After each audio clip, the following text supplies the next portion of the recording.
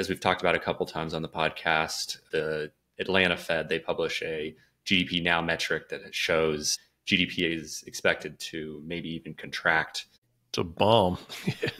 Bomb in the middle half of the year.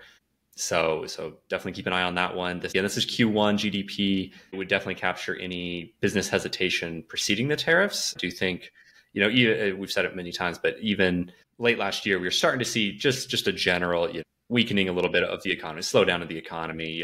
Hiring was freezing up a little bit. Just again, a big number for the economy. See how we're doing. But this is completely sans tariffs. No impact there quite yet. We'll get that number beginning in July for the Q2. Yep.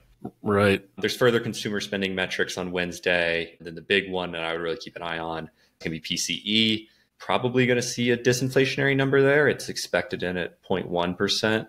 That's just kind of in line with how CPI and PPI came out this month.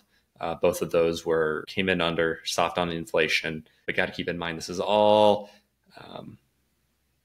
before or just beginning to price in the tariffs. And I know we'll talk about tariffs with KJ here in a few minutes, but the inflation from the tariffs is going to bleed in the economy pretty slowly, in my opinion, and be relatively sticky.